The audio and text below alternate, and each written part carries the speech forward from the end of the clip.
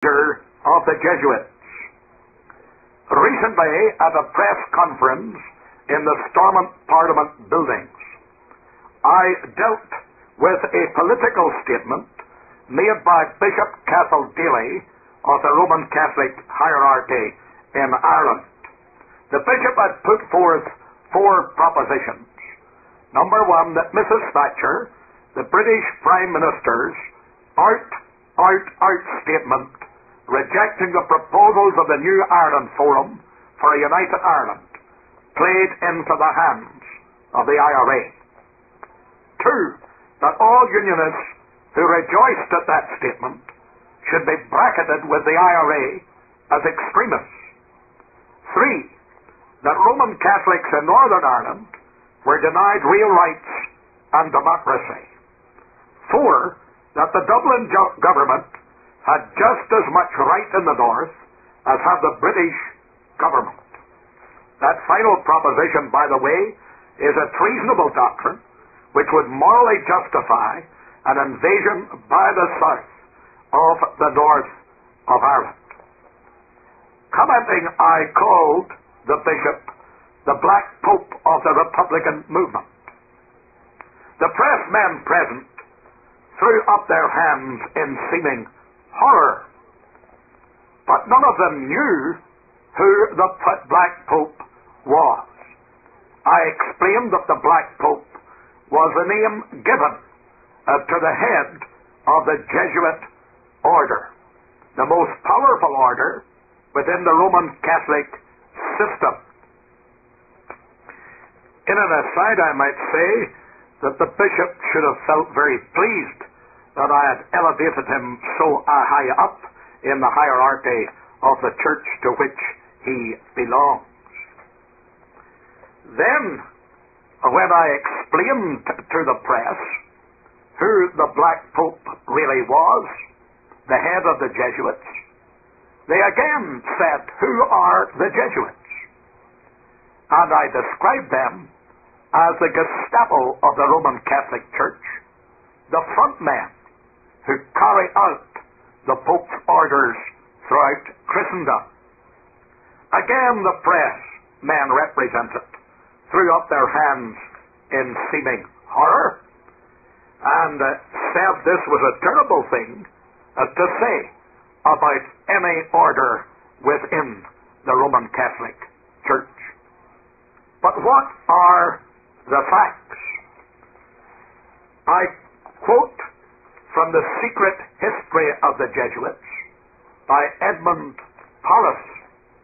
I'm giving a quotation from the Reform, which is what the press of the Spanish dictator Franco published on the 3rd of May, 1945, the day of Hitler's death. Quote, Adolf Hitler, son of the Catholic Church, died while defending Christianity. It is therefore understandable that words cannot be found to lament over his death, when so many were found to exalt his life. Over his mortal remains stands his victorious moral figure. With the palm of the martyr, God gives Hitler the laurels of victory. End of the quotation. Then in page 166 of the same book, we read the statement of Walter Schellenberg, former chief of German counter-espionage, who had the complete confidence of Hitler. After the war, Schellenberg wrote, quote, the SS organization, that is the Gestapo, had been constituted by Himmler according to the principles of the Jesuit order.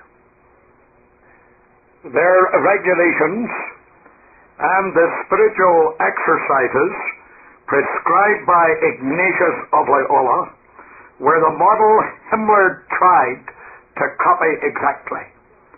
The Reichsfuhrer SS, Himmler's title as Supreme Chief of the SS, was to be the equivalent of the Jesuits General End of the quotation. Let me give a final quotation from the leading Jesuit, Michael Scomios, who eventually became a cardinal in the church. He says, the National Socialist movement, that is the fascist movement of Hitler, is the most vigorous and massive protest against the spirit of the 19th and 20th centuries. A compromise between the Catholic faith and liberal thinking is impossible. Nothing is more contrary to Catholicism than democracy. The reawakened meaning of strict authority opens up again the way to the real interpretation of ecclesiastical authority. The mistrust of liberty is founded on the Catholic doctrine of original sin. The National Socialist commandments and those of the Catholic Church have the same aim.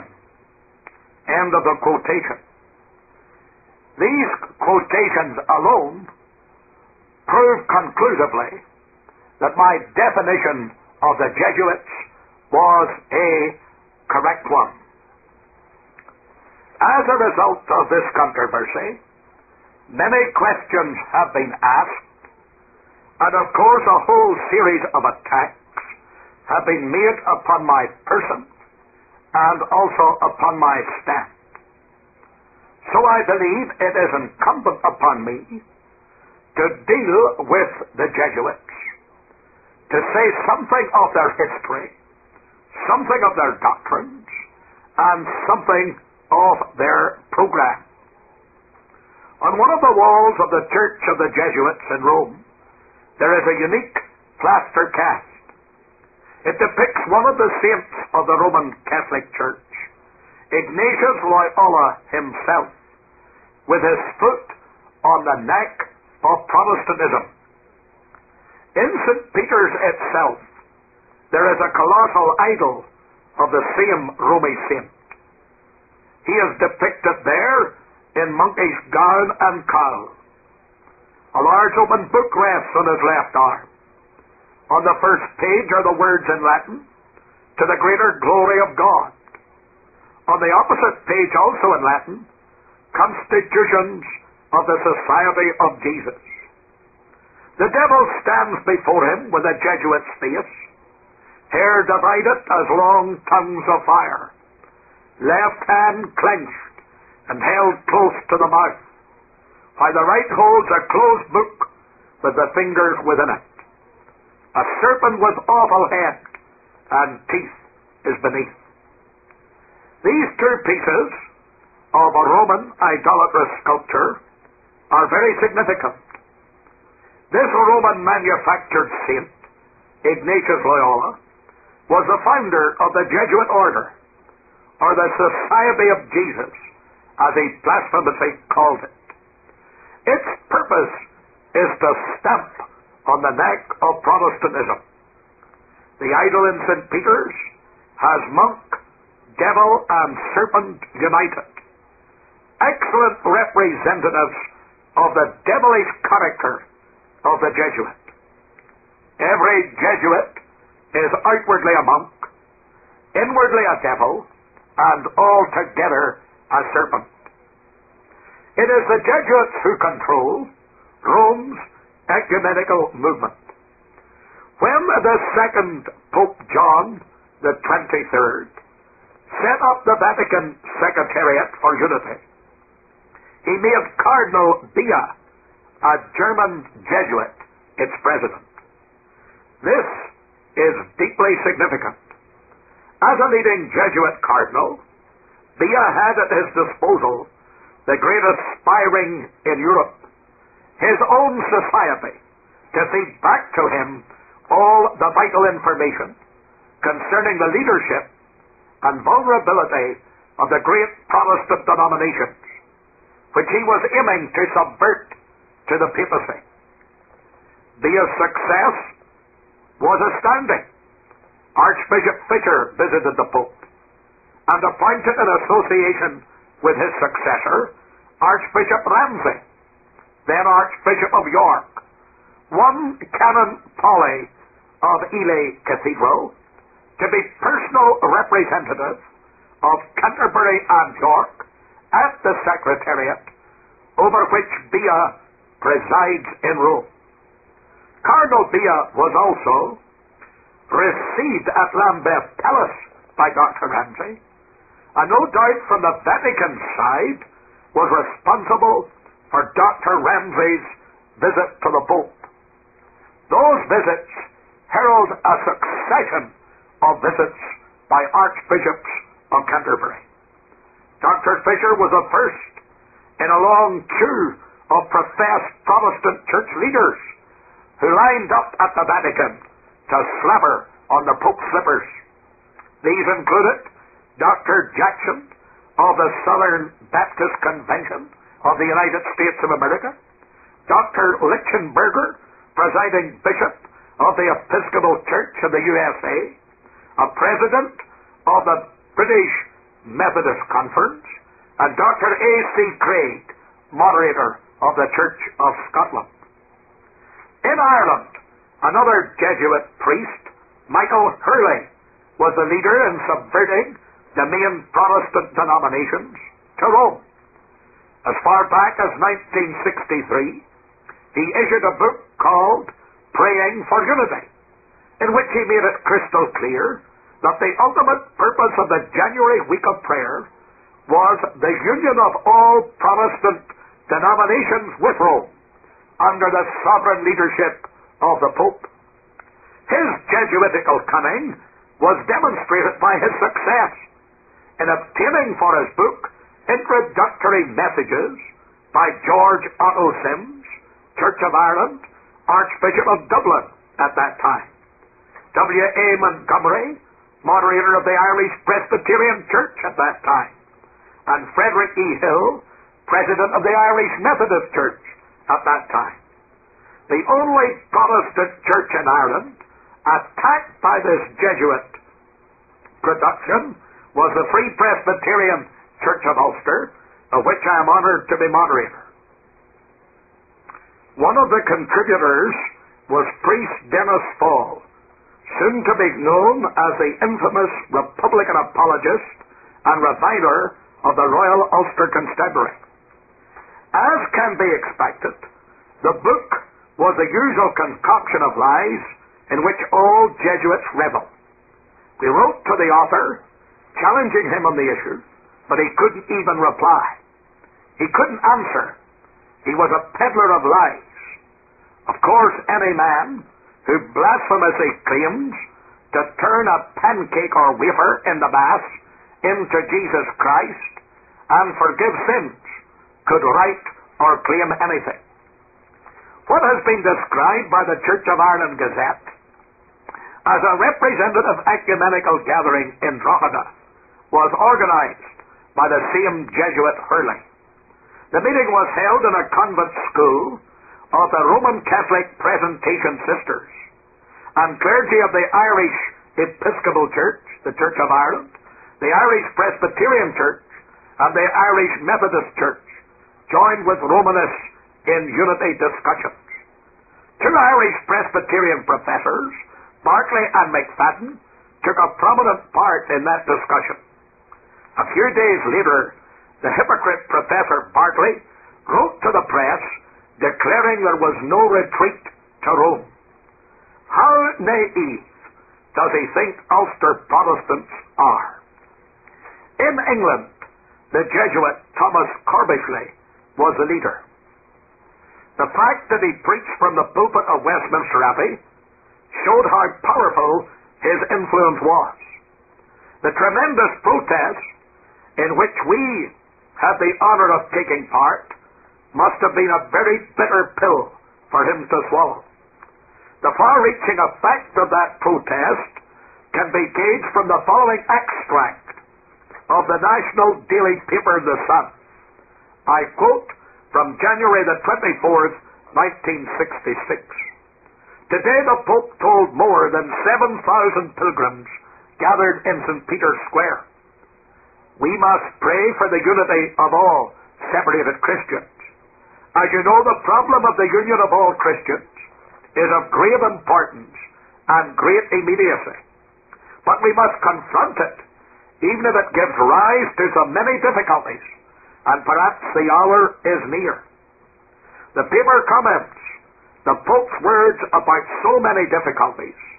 Some Vatican officials believe may have referred to such incidents as the one in London on Friday night, when a group of die-hard Protestants demonstrated outside Westminster Abbey while a Jesuit priest was preaching there. The Anglican Bishop Hodson of Hereford joined the Jesuit Corbishley at a unity service in Birmingham. Later I debated Corbishley at Queen's University.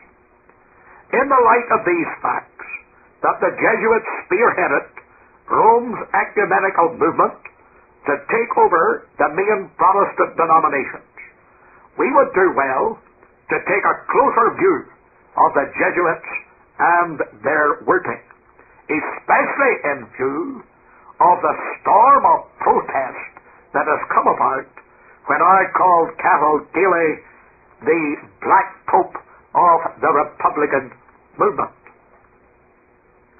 We will consider then the start, the sign, the system, the secrecy, and the strategy of the Jesuits. First then, the start of the Jesuits.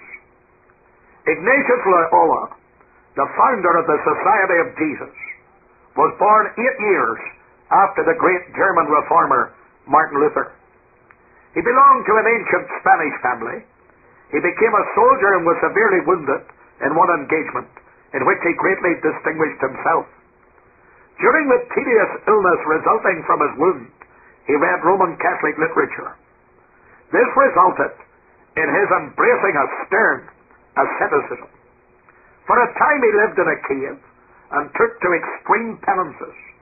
This led to morbid broodings. His imagination ran riot. On one occasion we are informed he saw the Holy Spirit in the form of 3 notes closely bound together, hanging on a stalk.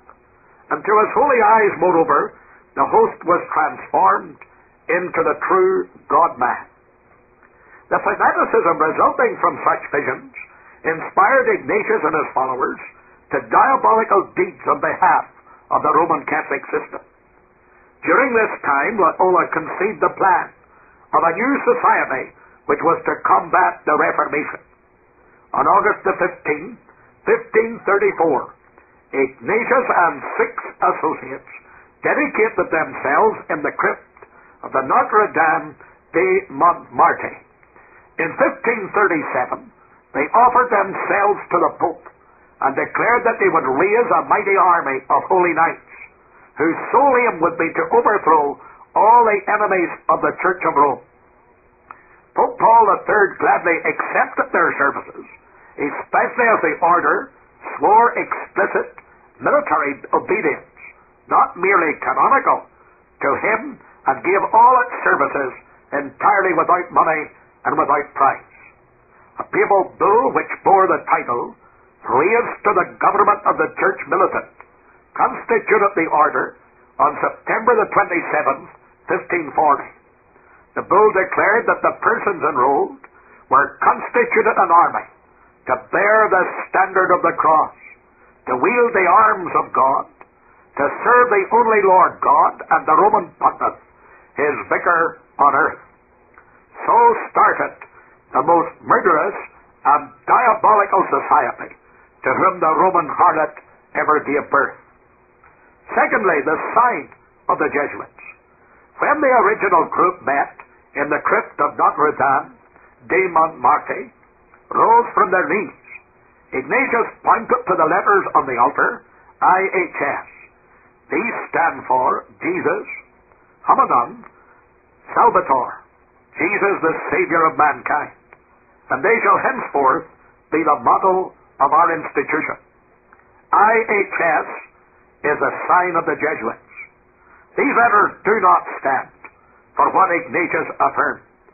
They are in fact the pagan mystical symbol of the Egyptian Trinity, Isis, Horus, and Zeb, the mother, child, and father of the gods.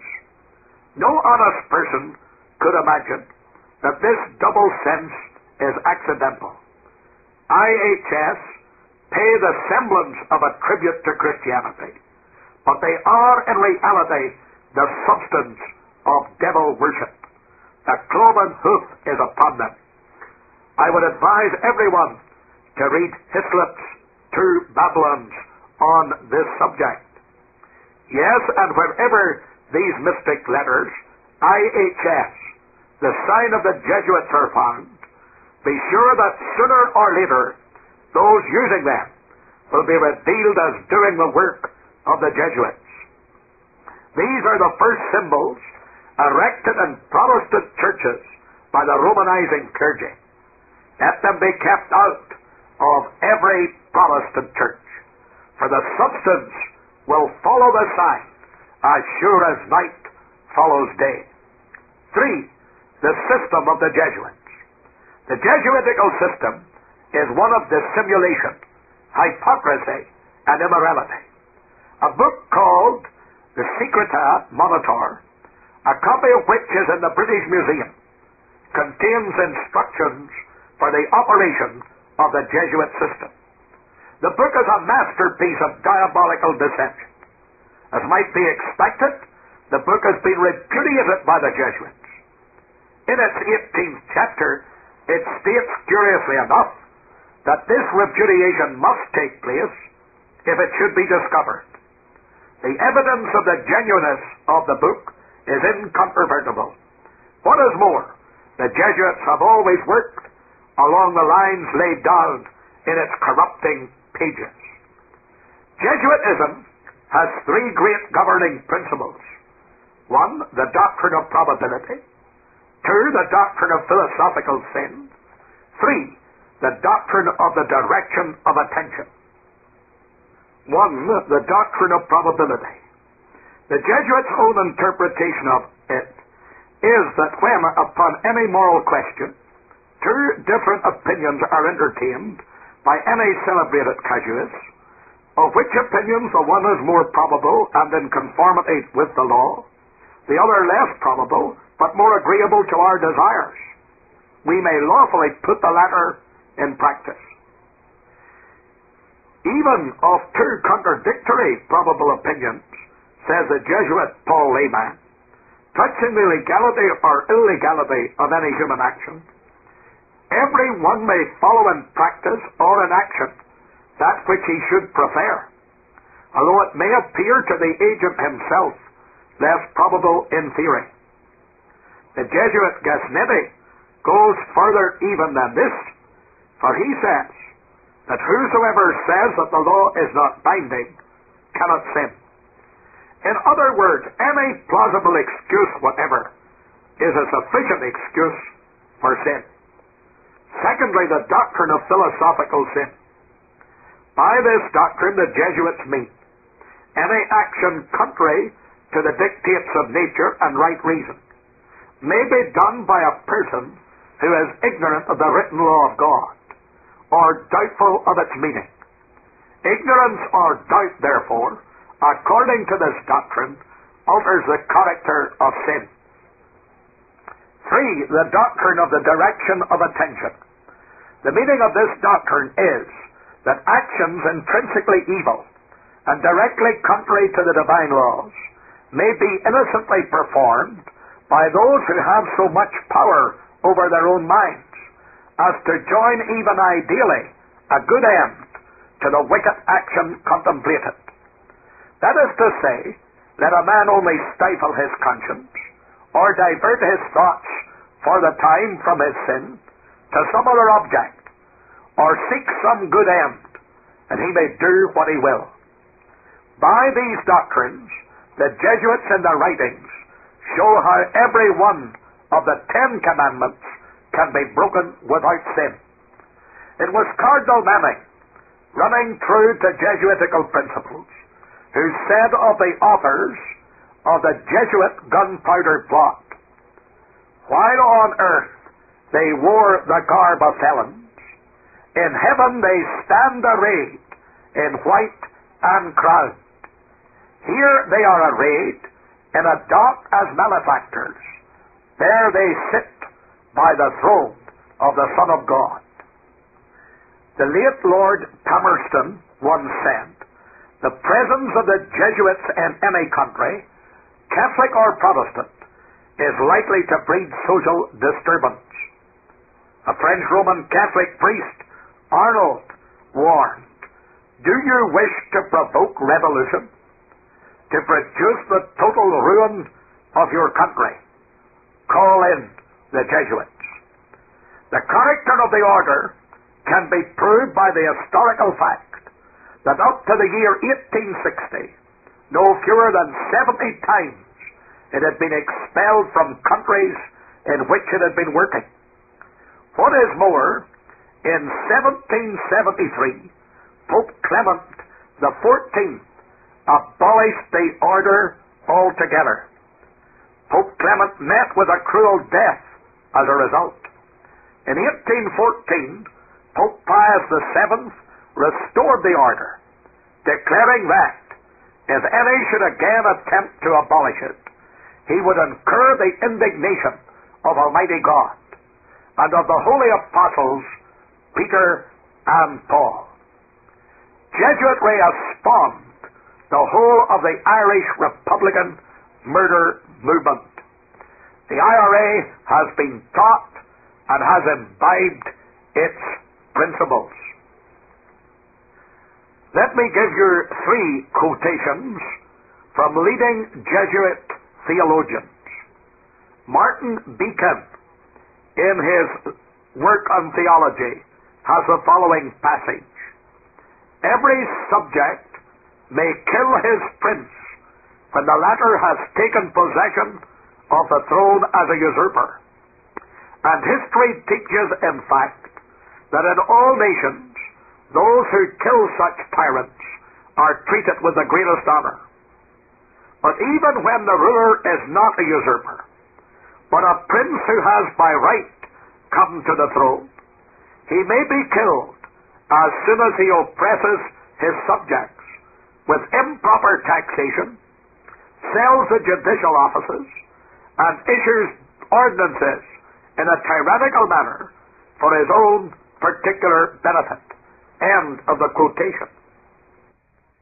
Of that terrorist organization justifying their campaign of murder are but echoes of the principles of the Jesuit order. We turn now to the secret of the Jesuits, my 4th point. Bishop Wordsworth, an eminent Church of England divine, and for some years the Bishop of Lincoln, uncovers the secrecy of the Jesuits in the exposure of a document used by them in their early days to compel Protestants to submit to Mother Church. This makes very illuminating reading. Roman Catholic confession publicly prescribed and proposed to Protestants on their admission to the Roman Catholic Church. 1. We confess that we have been brought from heresy to the true saving Roman Catholic faith by the singular care of our supreme governors, spiritual and temporal, and by the diligence and aid of our masters, the fathers of the order of Jesuits. And we desire to certify this by our vows to the world at large. 2, we confess that the Pope of Rome is head of the Church and cannot err. 3, we confess and are certain that the Pope of Rome is Vicar of Christ and has plenary power of remitting and retaining the sins of all men according to his will, of thrusting them down to hell and of excommunicating them. 4, we confess that whatever new thing the Pope ordains, whether it be in Scripture or not in Scripture, and whatever he commands is divine, and therefore ought to be held by lay people in greater esteem than the precepts of the living God. 5.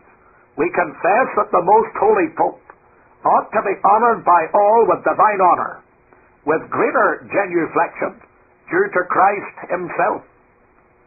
6. We confess and assert that the Pope as our most holy Father is to be obeyed in all things without any exception, and that such heretics as contravene his orders are not only to be burnt, but to be delivered body and soul to hell. 7. We confess that the reading of Holy Scripture is the origin of heresy and schism and the source of blasphemy. 8. We confess that to invoke saints, male and female, to honor their images, to kneel before them, to make pilgrimage to them, to light candles to them, is good, pious, holy, and useful. 9. We confess that every priest is much greater than the Mother of God, the Blessed Virgin Mary, who once brought forth Christ, and once only, but a priest of Rome, not only when he wills, but whenever he wills, offers and creates Christ, and consumes him when created. 10. We confess that to celebrate masses, and to distribute alms, and to pray for the dead is useful. 11. We confess that the Pope has power of changing Scripture, and of adding to it, and taking from it according to his will. 12. We confess that souls after death are purified in purgatory, and that the masses of priests are useful to deliver them from it. 13. We confess that to receive the Eucharist under one kind is good and salutary, and to receive it under both is heretical and damnable. 14. We confess and assert that they who receive under one kind receive the whole Christ with flesh and blood, with the divinity and bones, but that they who receive under both only enjoy and eat bare bread. 15. We confess that there are 7 true and real sacraments. 16. We confess that God is honored in images, and through them is acknowledged by men. 17. We confess that Mary, the Blessed Virgin, is worthy of greater honor than men and angels, than Christ himself, the Son of God. 18. We confess that the Blessed Virgin Mary is Queen of Heaven, and reigns together with her Son, and that her Son ought to act in all things according to her will. 19. We confess that the bones of the saints have great virtue, and therefore ought to be honored by men, and chapels ought to be built for them. 20. We confess that the Roman doctrine is Catholic, pure, divine, saving, ancient, and true, and the Protestant false, erroneous, blasphemous, accursed, heretical, pernicious, seditious, and fabulous.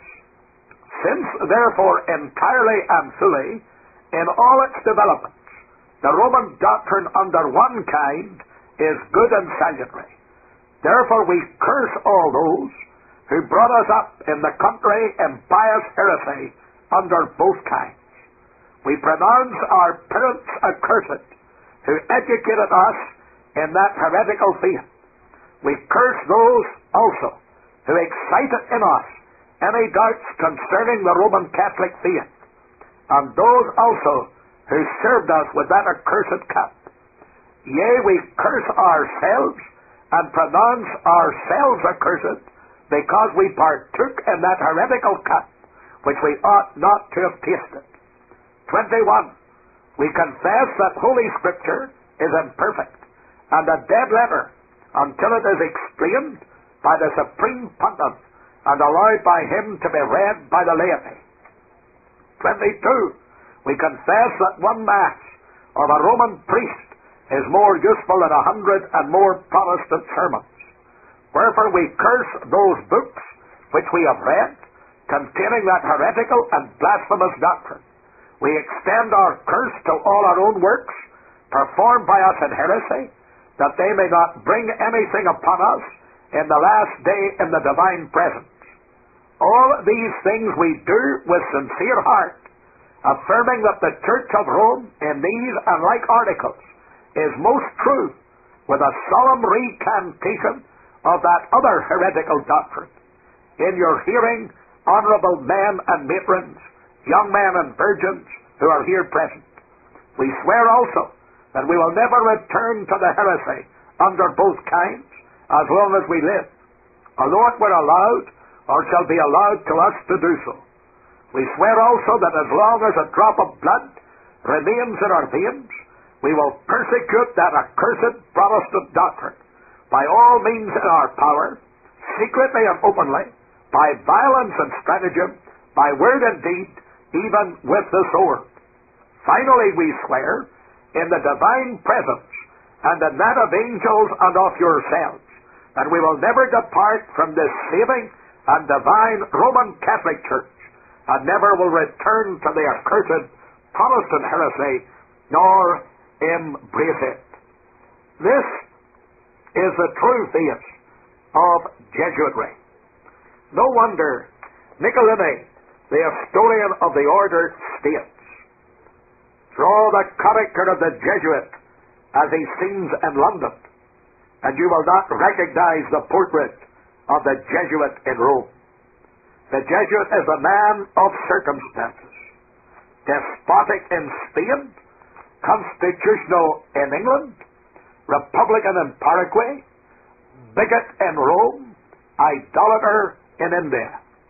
He will assume and act out in his own person all those different features by which men are usually distinguished from each other. He will accompany the gay women of the world to the theater and will share in the excess of the debauchee. With solemn countenance, he will take his place by the side of the religious man at church, or revel in the tavern with the glutton or sot. He dresses in all garbs, speaks all languages, knows all customs, is present everywhere, though nowhere recognized. And all this, it would seem, monstrous blasphemy for the greater glory of God. The Jesuits backed the Inquisition with all its barbarous and elaborate system of tortures and murders, putting to death millions of people. The Jesuits reckoned it among the glories of their order that Loyola himself supported by a special memorial to the Pope a petition to reorganize that cruel and abhorred tribunal, the Inquisition. Under the shadow of that hellish monster, the infernal flames of the most vile persecution were stoked, while the Jesuits looked on with a sinister and diabolical smile across their faces. The Jesuitical oath, which of course they deny, but nevertheless faithfully practice its obligation, is as follows.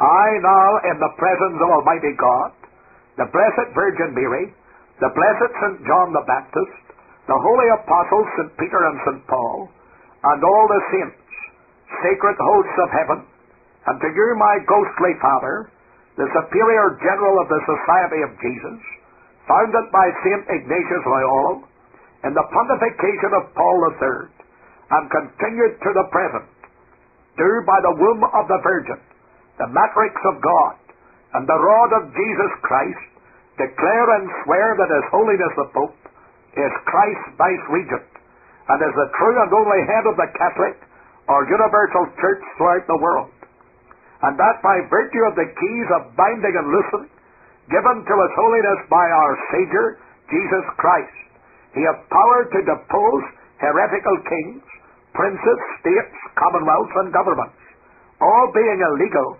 without His sacred confirmation, and they may be safely destroyed.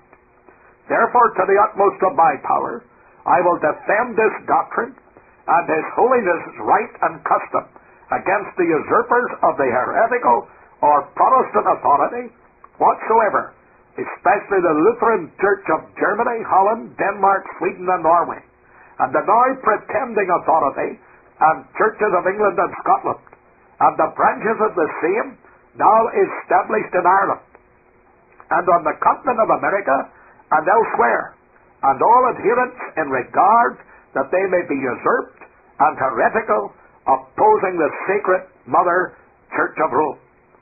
I do now denounce and disown any allegiance as due to any heretical king, prince, or state, named Protestant or liberals, or obedience to any of their laws, magistrates, or officers. I do further declare that the doctrine of the churches of England and Scotland, of the Calvinists, Huguenots, and others of the name of Protestants or liberals, to be damnable, and they themselves to be damned who will not forsake the same. I do further declare that I will help, assist, and advise all or any of His Holiness's agents in any place where I shall be, in Switzerland, Germany, Holland, Denmark, Sweden, Norway, England, Ireland, or America, or in any other kingdom or territory I shall come to, and do my utmost to extirpate the heretical Protestant or liberal doctrines, to destroy all their pretended powers, legal or otherwise.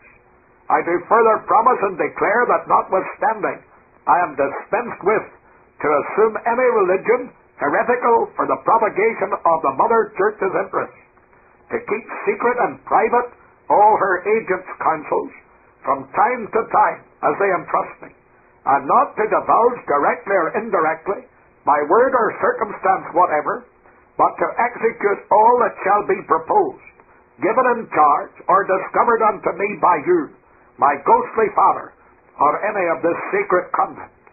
I do further promise and declare that I will have no option or will of my own, or any mental reservation whatever, even as a corpse, but will unhesitatingly obey each and every command that I may receive from my superiors in the militia of the Pope and of Jesus Christ, that I will go to any part of the world whithersoever I shall be sent. End of the Jesuitical oath. We come now finally to the strategy of the Jesuits. Their first strategy is to completely control the papacy. Since their restoration in 1814, the Jesuits have sought to control the papacy. This they have largely succeeded in accomplishing. So great is the power of the general of the order that, as we have seen, he is called not only by Protestants but by Roman Catholics the Black Pope. He is in fact the Pope maker or breaker, as the case may be. Many of the influential societies of the Church are subservient to the Jesuits. Among these are the Redemptorists, a suborder of the Jesuits, who act willingly or unwillingly as the serving brothers, the road makers, and the laborers for the Jesuits. The St. Vincent de Paul Society, the Brothers of Christian Doctrine, the Brothers of the Congregation of the Holy Virgin, beside many female branches in schools, convents, and hospitals throughout the whole world. Second strategy, infiltration. Dean Good in his book Rome's Tactics ably deals with the Jesuit infiltration of the Church of England. He shows how Jesuits have become professedly members and ministers in the Church of England, that in the guise of Anglican priests and laymen, they might undermine the Protestantism of that church. For their work in this direction, they have been praised by the papacy. The other main Protestant churches have also been infiltrated in the same way, and their takeover by Rome carefully prepared for. The third strategy, conditioning. By character assassination, they seek to silence every voice raised in exposure of their aims. Where they have power, they remove by murder their opponents. They are adept in the use of the poison cup and the murder dagger. The Jesuits' defense and support of the Inquisition is a well-known historical fact. By controlling the press and broadcasting, the process of conditioning the people is skillfully manipulated. Every Protestant should ask, in view of these facts, can I continue to trust those Protestant leaders who are continually under the influence of Jesuit priests in the ecumenical dialogue. An illustration of this is found in the newsletter of the 4th of this month, 1984, where 3 Protestant ministers show themselves to be the dupes of the Jesuit order. The Reverend Harold Good, Methodist, the Reverend Tom Craig, Presbyterian, and the Reverend Noel Mackey, Church of Ireland, attacking me for calling the Jesuits the Gestapo of the Roman Church. These clergymen go on, I quote, "It is our personal experience that members of the Society of Jesus, Jesuits, in Northern Ireland, are indeed dedicated to their calling to commit themselves to Christ and His work through service to the community. In particular, we know that members of the Society have made an outstanding contribution toward the healing of division in our province and have earned the trust and respect of Catholics and Protestants alike." These 3 clergymen are dupes of the Roman Catholic Church and dupes of the Jesuit order. They have swallowed the bait, hook, line, and sinker, and have now become self-appointed advocates of Jesuitry and defenders of the Jesuits. How the Jesuits must sit back and laugh when they see how successful they have been in their operation. Rome's tactics. She asked for toleration some 100 years ago. She was so innocent, she said. Was wrong to treat her so. It really seemed a pity that England should remember such trifles as the Smithfield fires and Guido Fawkes' November. Our senators, imagining there really was a change, admitted her to Parliament and gave her system range. She took her seat so modestly and seemed so very quiet that many people wondered at the anti-popish riot. But then, as now and ever, the woman wore a mask. Apostasy or aim was to subjugate her task. The first she has accomplished. The church has gone astray, but subjugation turns the scale a bit the other way. She says, "My church is holy, my popes are holy too, my father's brothers, monks and nuns, what holy things they do. The evils you may hear of may fill you with disgust, but no, the holiness of Rome may never be discussed. I ask for toleration.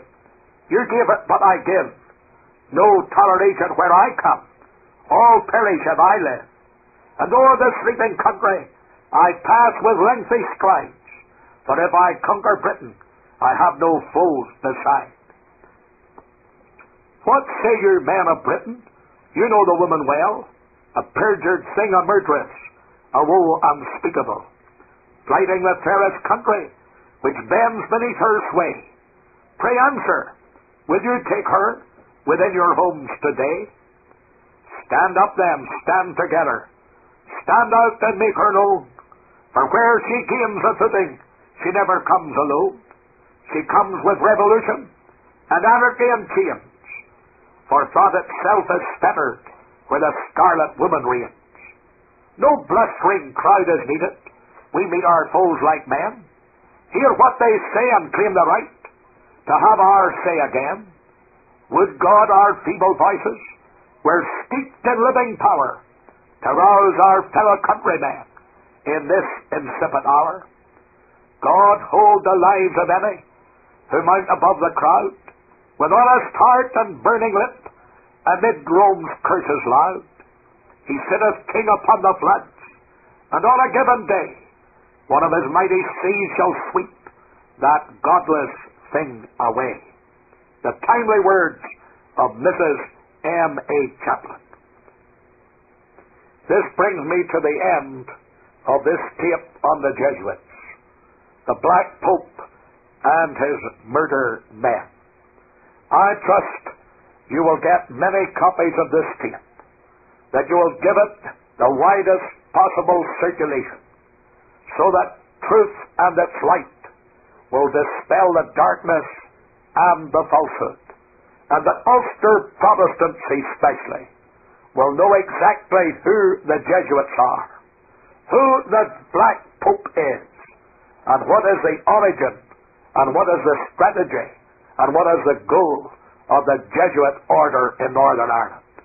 And those Protestant clergymen who are dupes of the Jesuitical system, who are seeking to undermine and betray our Protestant faith and heritage, spurn them as a plague, obey the Scriptures, come out from their churches and from their associations, and stand true to God in this evil day of apostasy and declension. The Church of Rome thinks that through the Ecumenical Movement she will take over the Protestants of this land. Let her know that there are 7,000, even in this day, who haven't bowed the knee to the papal Baal. And with the sword of God and the strength of God, we will resist to the death her machinations, idolatry, tyranny, priestcraft, and popedom. May God make us faithful unto death, and then we shall receive the crown of life.